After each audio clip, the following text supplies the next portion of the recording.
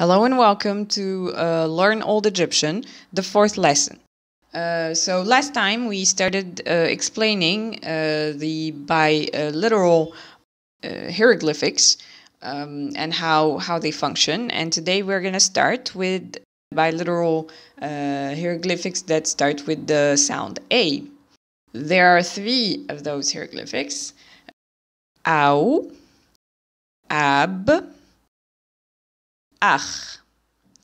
So the first hieroglyphic, Au, it's used in the beginning of the word Awi, which means long. Awi Yib, it means long heart, literally, and it's a metaphor for being happy. Awi Yib.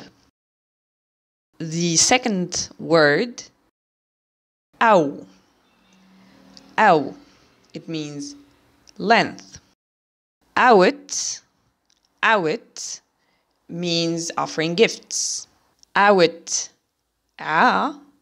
means extending one's arm. So means arm. Awit and it means a gift. Finally, awit yib means happiness. We already saw that awi yib means to be happy. Awit yib. So that's for the first hieroglyph, Au. Second hieroglyph on the list is Ab. It means stop. The second example is Abi. It means to desire or to want something. Abiju. And that is the old Egyptian name for the city of Abydos.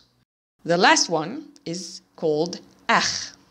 And there are two ways of writing Ach, which means effective or something useful. That's for the three hieroglyphs that start with the letter A. Tomorrow we are going to try to memorize the hieroglyphics that start with the sound E.